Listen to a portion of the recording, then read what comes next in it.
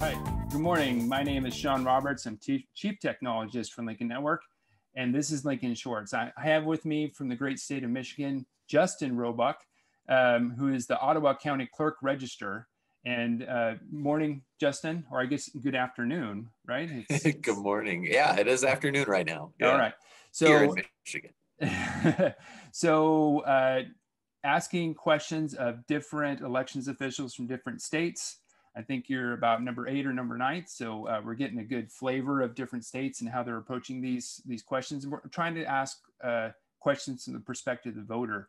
So my first one to you would be, what should the voter do if somebody asks for your ballot? There's a lot of concern about this nationally in the press.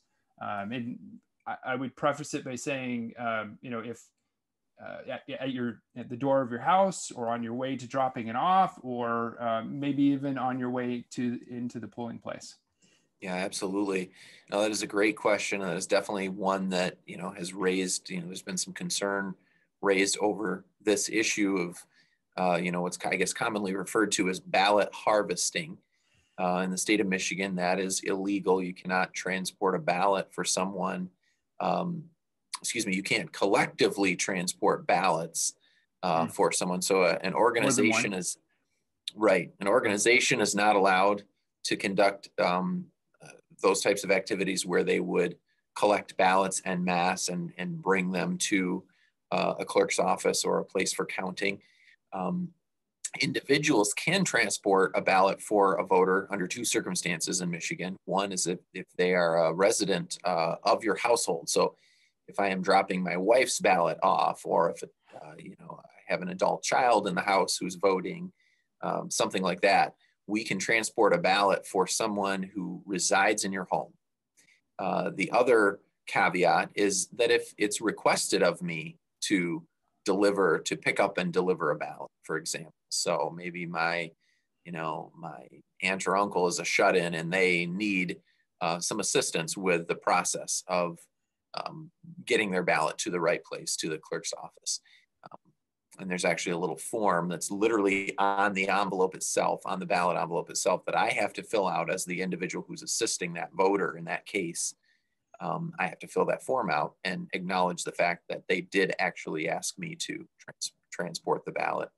So if someone ever comes up to you and volunteers that, I would say to the voter, make sure that you do not hand your ballot over to anyone who's offering to do that, because it's illegal in the state of Michigan to solicit that as well.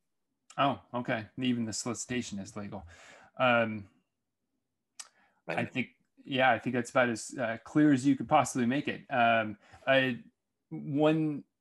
One possible exception, or probably would be the postal carrier. Yes. Yeah. Great question. So that's an official representative of the government, I think, in some respect. Exactly. I forget the exact term.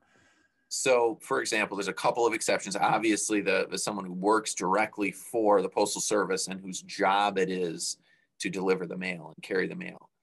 That's an exception. Also, an exception is somebody perhaps in your building. If you live in an apartment complex or somewhere where someone is responsible specifically for collecting the mail from a receptacle and bringing it to a certain place for delivery or pickup. So the normal course of their job involves actually carrying the mail. That is an exception to the rule for sure. Okay. But again, that would not be solicited. In other words, understood. Framing the question, saying, a voter, someone walks up to the voter and says, "Hey, can I take that ballot for you?" I would be very skeptical of that if I were a voter.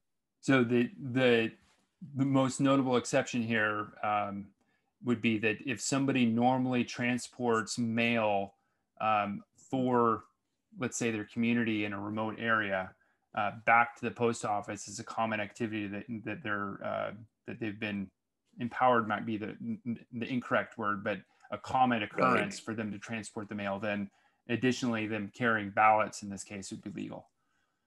Right. Yeah. As long as it occurs during the normal course of their process where they're carrying the mail from one place to another.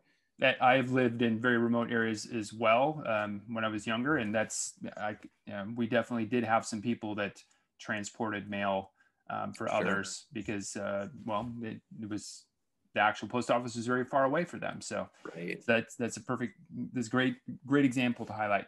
Okay, well, thank you for that. That was very comprehensive. So this has been Lincoln Shorts. Okay.